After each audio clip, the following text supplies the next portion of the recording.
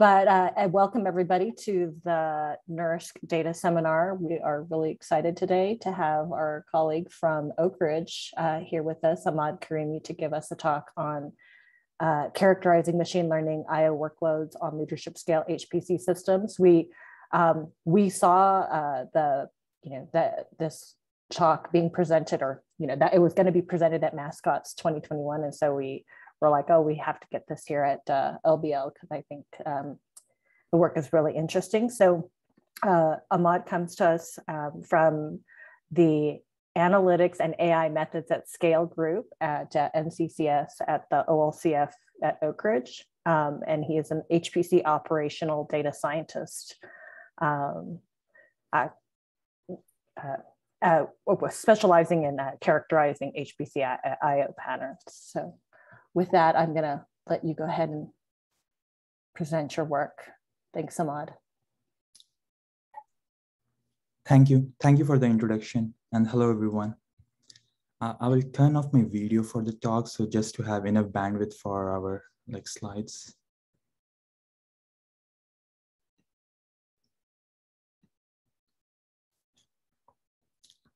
So as already mentioned, today the topic of my presentation is characterizing machine learning IO workloads on leadership scale HPC system. And Arnab and Faye were my co-authors on this work, and it was presented at Mascot last month. And in this talk, I will start with first introduction and background, and then a brief description about darshan, which is an HPC IO characterization tool. I think many of us would know that, but it will be good to describe it here briefly so that everybody knows that. And then I will talk about a method that we used for extracting machine learning workloads out of all the workloads that darshan captured. And then the analysis that we did on those extracted workload, and then finally conclusion. So a little bit of introduction. So as we know that HPC workloads are always evolving, especially when we have more and more of AI and machine learning jobs, which has a different IO, which exhibit different IO patterns than the traditional workloads like simulation and visualization and maybe computation and those kinds of workloads, because we know it has a distinct pattern like HPC. First, we load the data and then we process it and then train it. So this has its own distinct pattern. And then the work that we did was, the workload that we used were collected from Summit, which is also called OLCF4 machine. And it has two storage systems. One is parallel file system, which is IBM GPFS, and it has a different name, Spectrum or something. And then the other is the burst buffer, which is node local storage. So every node has its own burst buffer. And then the analysis that we performed were the data that we had, we kind of classified based on science domain from where the jobs were being executed, or the size of the job based on the number of nodes, and the temporal trends that we observed over a period of for 1 year. In this image, we can see how the HPC machines have evolved at Oak Ridge National Lab and over a decade and a half. And then we see that we have Summit here, and especially as these machines have evolved, so as the workloads on these machines, right? And especially with more and more of machine learning workloads running, they have their own IO patterns. So that was the motivation. We want to see what are the characteristics of these kinds of workloads.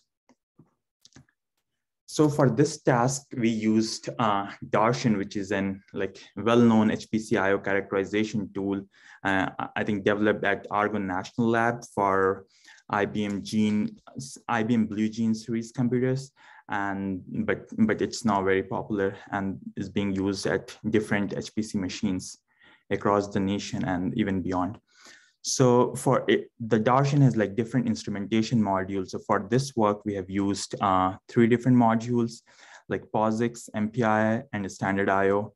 So for darshan, how it does, so for all the ranks, I mean, when a job is submitted, it's running on multiple ranks, right? So it will record the like IO traces for all the ranks independently. And when the job finishes, they are collectively written to one single log file. So that's how it does. So for example, MPI IO would record the traces whenever MPI file read or MPI file write functions are called. Similarly, POSIX would record for read and write function calls, and standard IO for fprintf, fscanf, and others. And yeah, and now here I'm like showing a sample IO trace or a part of a sample IO trace, because these traces can be very big, right? So the different features that or attributes that we see here are module, which is like, again, the instrumentation that we use, for example, POSIX, MPI, or standard IO. Then it has a rank on which processor it's running. Then record ID, which is kind of the hash value of the file name. And then counters shows the different metrics which are like collected at by darshan. Then the values of these metrics. Then file name. So I have kind of hidden the file name, full path of the file name, because just I thought it would be better. And then, so this file name is like really important for our work, because this is what we use to find whether a job is a machine learning job or not a machine learning job. And then there are some other attributes as well. So we'll come back to this again when we talk about how we extract machine learning workloads. So for this work, we use the data set from, I mean, for workloads which ran on Summit from January 2020 to December 2020, like 1 year of data. And in total, we recorded like 300,000, or this darshan recorded 300,000 jobs, which is like not all the jobs, because of the limitations of darshan, it cannot record all the jobs. So this was roughly around 40%. And out of these jobs, we found that around 25,000 of the jobs are machine learning jobs. There could be more, but from the method that we used, we could find out 25,000 jobs. And the way we did it was that we used, so primarily we kind of, we found a method by which we can at least extract those machine learning jobs which have used like Python or R libraries. And then how do we do that is, first we like list down the list keywords. And these keywords are primarily based on the programming languages. Like if a machine learning job is being run by Python on Python, then what are the different libraries that it could use? Or if it's being run by R, then what are the different libraries that it could use? So from that, we kind of came up with these keywords. And then also we kind of manually like also observe the data set for 1 month, over 1 month for like logs. Obviously it's a huge log, so we cannot go all, but then we wanted to see, are we covering like most of these keywords? So yes, we were covering. But as I mentioned again, right, there could be more keywords as well. But at least we are starting with something where we can explicitly know that these are machine learning jobs compared to like the other jobs, which could be traditional workloads. Yeah. So these keywords, the ones that are listed here, what we do, we then like go back to this data and then map these with the file name. If for one job we see any of these like file name, which includes the file path as well, matching with these keywords here, we would say that that workload is a machine learning workload. And that's how, so we would go with all, we would scan all the 300,000 jobs. And out of that, we found that 25,000 jobs are the ones which use, which has files matching with any one of these patterns, at least any one of these patterns. So that's like, I would say the crux of the work that we did, like kind of come up with a method to identify what are the jobs which are machine learning jobs, because unless until we don't know that, we will not be able to, like study about the ML workloads or the other way could be to, like run a job and we know that this is a machine learning job, so go and analyze that. So that's one way to do. But we wanted to do cross-sectional study, like running for all the jobs that are there on that ran on Summit. So then now our analysis begins. Now from here onwards, we will have all of the analysis part, and some of the results are here. So for example, the first thing that we did was we wanted to see the distribution of ML jobs. And we found that out of all the domain signs that are there, and I think there are around 30 or something, only 9 of them were like using machine learning ML jobs obviously from the method that we used, and then how the unique users and unique applications distribute. So physics has maximum number of users and application. For example, computer science also has like maximum users and application. And then the other one is for just this hide. Yeah, and then the biology is the third one. So these three are and especially computer science and biology has a major contribution of the machine learning workload. And when we also know that like bioinformatics is one of the area, and then computer science is the other area which would do that. Hey, Ahmad, can I pause you for just a second to answer a question? Yes. So from Khadija, are the file names user defined? So from your previous slide. These file names? Right. So those are all user defined files, but you're also tracking other keywords. Yeah, so if I understood the like question correctly, it's like the question is like, how do we see these file names, or who is defining these file names, right? Mm-hmm. Yeah, so these file names so I don't know like who is defining that. It could be from the libraries itself, it could be from the user data, or it could be from the source application as well. So there could be 3 different sources. So for example, I'm running a machine learning job, right? So I would use, let's say, train.py. So that would come here, but then train.py would import TensorFlow, right? So that would come here as well. So if you see here, these are the full file names. So we see repetitions here because for every count, because we have the counter values we have different counter values for one file. That's why we see repetitions here. But we would see train.py and it's different counter values. Then we would see TensorFlow.py, let's say, then their counter value. And let's say if there is a data called data.parkey, then we will see that as well here. That's my understanding. Yeah. Okay. And you have Darshan running system-wide, right? It's always running behind the scenes? Yeah, it's always running. And can users disable it? Like they can disable like Alt-D, like a module unload kind of thing? Yeah. It's a module, so which is like loaded by default. If we don't want it, we can unload that. Okay, module. got it. Thanks.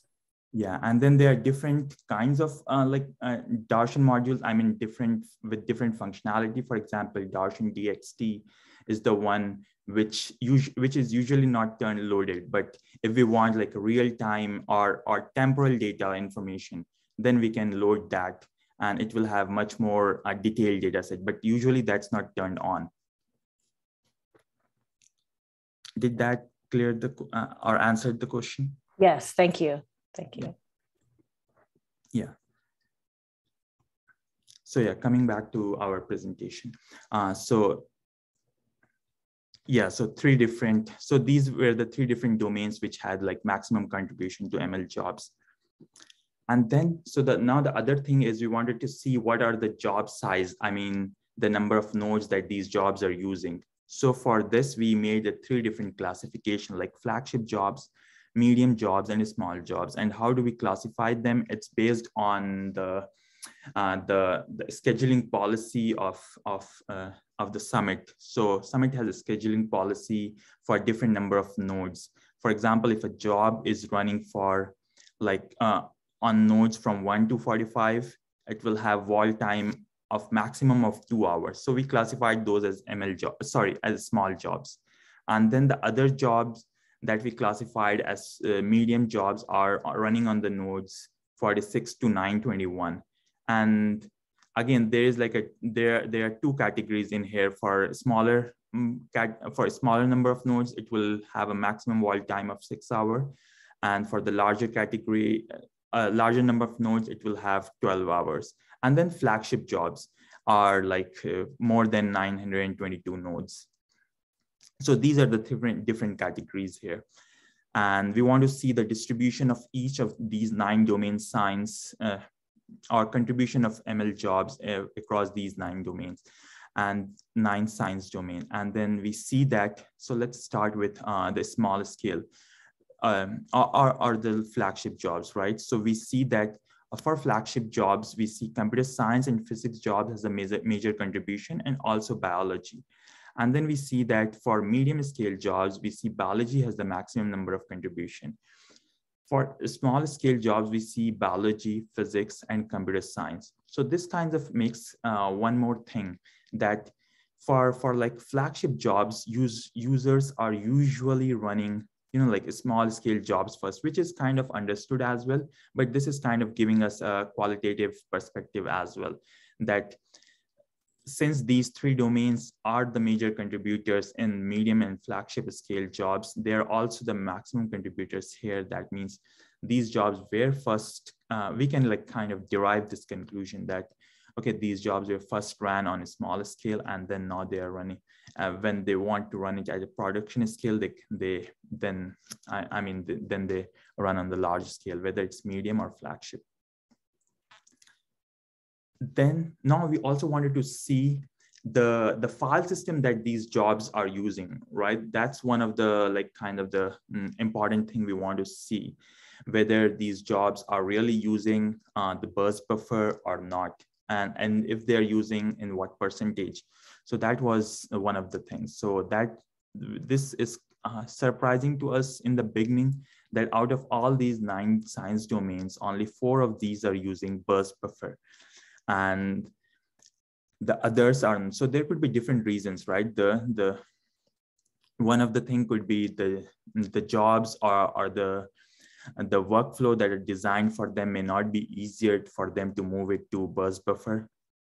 But then also maybe they're not aware of the burst buffer, or it may not be comfortable for the other science domains to use the burst buffer. So that was like one thing, that only a limited number of users are using burst buffer. And even in those science domains, like for example, computer science and biology, the amount of burst buffer jobs are less compared to the jobs which are running on GPFS. Oh, so I think it will be also good to define, like, how do I define what are burst buffer jobs? So again, like when we go to the file system, so I mean to the data, there is also like there is one more field there, which is like mount path or something, where we see whether it's like what's the file system, whether it's burst buffer or whether it's GPFS. So if there is a file in all the files for a job, if there is even one file which has used burst buffer, we will call it as a burst buffer jobs. So burst buffer jobs can have files from GPFS as well, but it will have at least one file from the burst buffer file system. Whereas GPFS jobs are exclusively GPFS jobs, like they do not use burst buffer at all. And then there are other file systems, but I primarily focused on these 2 file systems.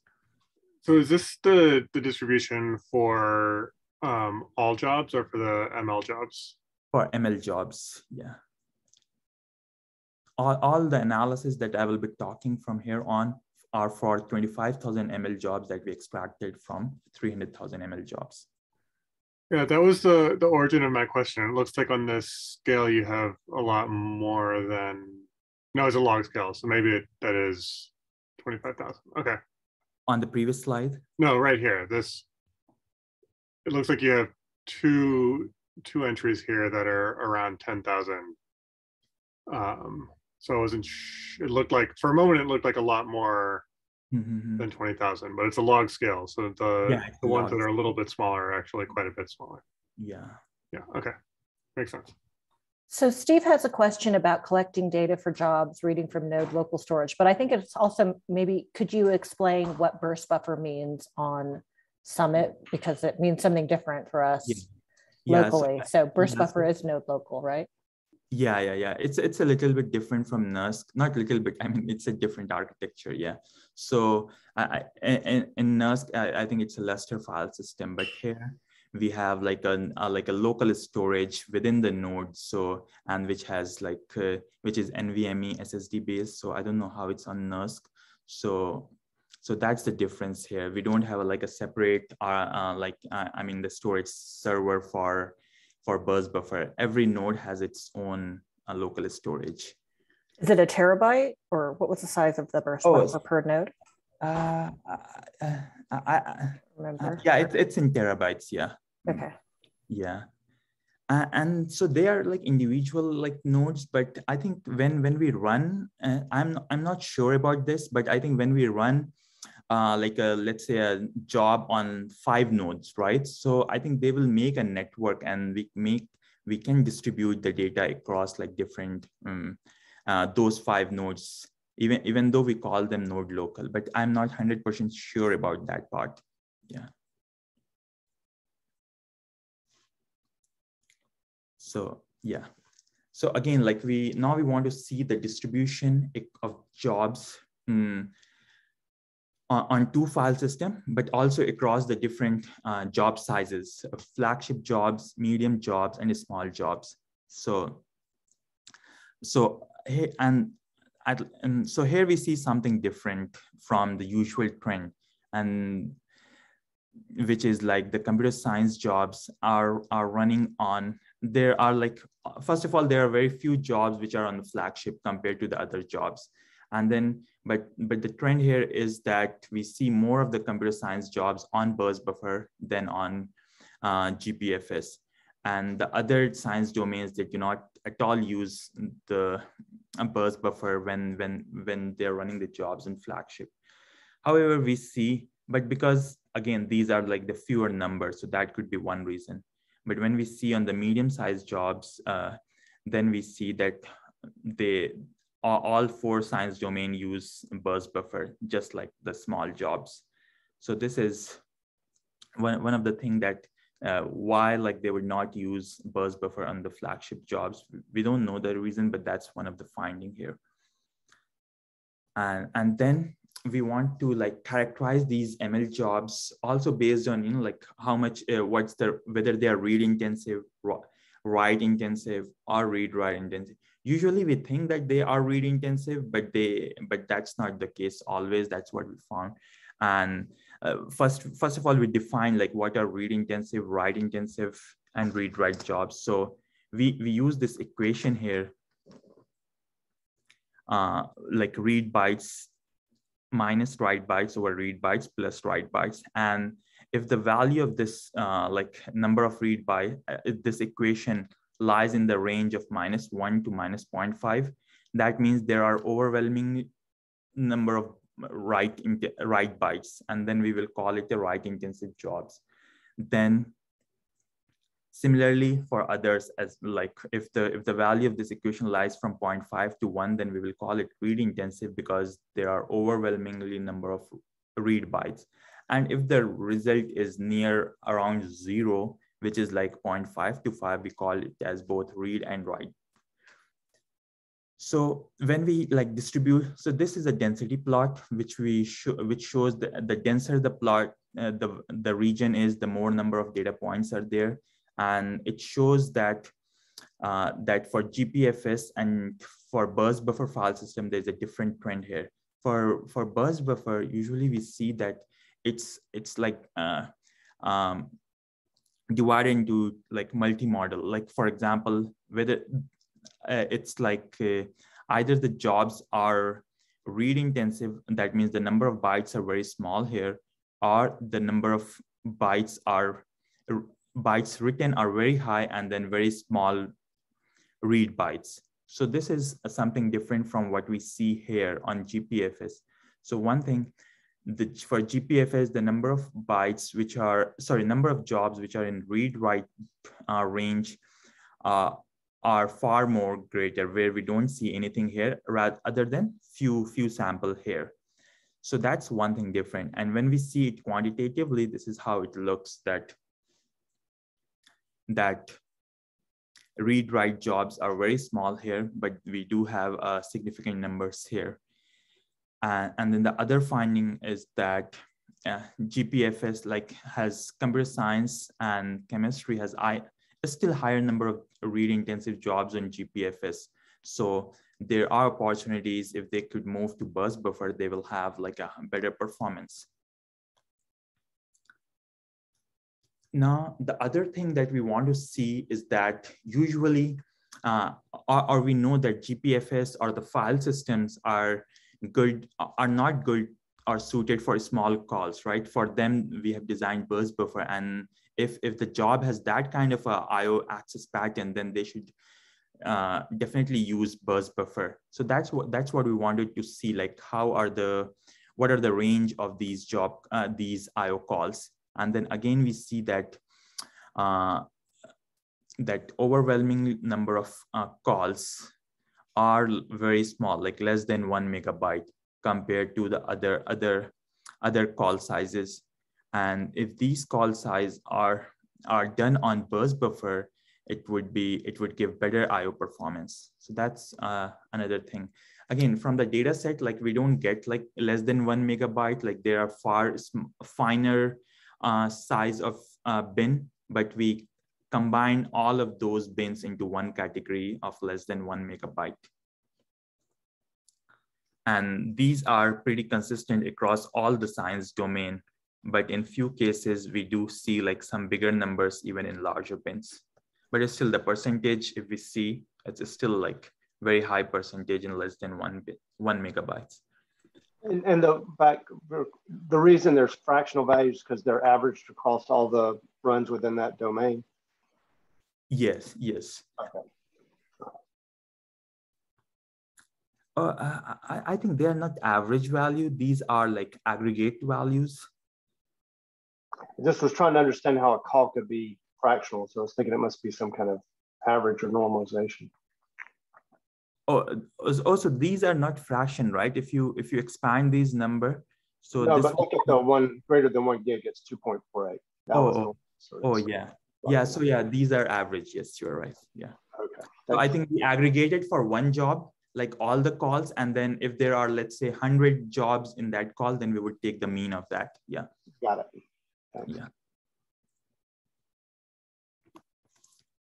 And now in this slide, I'm showing that distribution of jobs having persistent files. And when we say persistent files here, we meant that how many of the files that are being written to the burst buffer are then being persisted to the persistent file system, for example, parallel file system here, or the other way around. If we are seeing files on the burst buffer, then what fraction of files are being copied? If we are seeing files on GPFS, then what fraction of those files are being copied to burst buffer and then being read from there? So that's the idea here, like looking for the common files on both file system during a job. And we have divided in based on the science domain and then based on the size of the job here. So I think for biology, for almost all science domain, we don't see much of the activity here other than the computer science, which has like, so let me first also explain these bars here. So I think it will be make it more like easy to understand. So we see blue bar here, which is read intensive files. And then we see read intensive common files. Again, I call it common, whether it's like whether for read or for write, right? If we see a common file on both file system, then we will call it a common file. So for example, there are no jobs in biology which are common, but there are files which are like read intensive files. So, and for write intensive, let's see, for write intensive, there are files, there are jobs, and then there are equal number of jobs which have like common files as well. So if a job is using if a job has like, if a biology has only one write intensive job, then that job is sharing its data on both file system. It could be whether the file has been written and then moved to the GPFS, or whether the file has been first moved to the burst buffer and then read from burst buffer. So that's how we will see these plots here. And it's the idea is to see like how the different domain sciences are using the file system. So we don't see so much of like a diversity here, but only in computer science domain. And when we see this across the like the size of the jobs, it's like flagship, medium, and small. We see much more diversity here. And one of the reason could be because like now computer science jobs are dominating in flagship, right? And they will also have some percentage of the jobs in these two categories. So I think this pattern is being reflected here. So that's the reason, I think, one of the or an explanation for these kinds of plot, for this behavior of the plot. And then now moving further, and now we saw the number of jobs, right, having the common files, but we also wanted to see the like the number of bytes that are being copied. So if we have a file which is being written again and again, right? But if it's being copied only once to the parallel file system, so are we able to track those kinds of activities? So that was the idea behind looking at the number of bytes here, what we are looking at. So for example, for this read plot, we are looking at total number of bytes in a job, and then total number of bytes read, and then the total number of bytes persisted. So total number of bytes read and number of bytes read from the burst buffer are almost same, but then none of those are persisted. So here, what we can see from the if we compare it with the previous figure, that it kind of support that if we are only looking at the file, it kind of gives us a general idea of the number of bytes as well. There is no such difference between the number of bytes and number of files. So again, we don't see much of a like a different pattern here. They all behave similarly. Like we will see a similar, these two boxes have high value, but then the persistence box have less value in these three domains other than computer science. And the pattern is similar here as well. These are all zeros because there are no jobs for write or something, yeah. And now, so now we saw the different behaviors of of jobs and files on both file systems, right? And now we want to see their average behavior on different file system in terms of bandwidth. So some of the things are like kind of known, but it's kind of giving us a quantitative value than what we already assume. For example, we see that burst buffer has a higher performance than GPFS in terms of like megabytes per second for read and write. Oh, sorry. Like this has a bigger value, right? So overall, we saw that read jobs has 5 times better performance on burst buffer compared to GPFS, and write has 4 times better performance compared to GPFS. And then we also kind of distributed the data across the science domains and saw that are these behavior consistent? So they are kind of similar across the if we compare their mean values, like it's almost similar. There are some variations, but we cannot like just conclude anything from there. And so is for write jobs here. And we see some zeros here because there are no jobs for that category. So that was like the performance and the cross-sectional view of all the machine learning jobs that we could found out from the darshan traces. And now here we are trying to show are there like machine learning jobs evolving, and by evolving I mean, are we seeing more and more of machine learning jobs on Summit over a period of 1 year that we were analyzing. And these are the trends that we find. So for example, if we see the CDFs of machine learning jobs that are running on GPFS, then we see that there are, okay, and before that, these red lines shows the 50% of the jobs, right? 50% of the jobs are on the left and 50% of the jobs are on the right. And the x-axis is the month. So we start with January, February, March, and go on until December here. So if the red line is in between, for example, something like that, that means the 50% of the jobs ran in the first half of the year, and the next 50% of the job ran in the other half, next half of the year. So if we keep those points in the mind, then we will see that most of the red points lie towards the latter part of the year. And that means like in September, October, November, that shows that more and more of the machine learning loads or jobs are running are in the later part of the year, or we see increasingly large number of machine learning jobs as the system matures. And but there are some I mean anomalies to it as well. We will talk about that. For example, but before that, for example, we see computer science jobs. They are like that. We see the trend is rising, and so is the case for other science domains. But we see some of these sharp rises as well.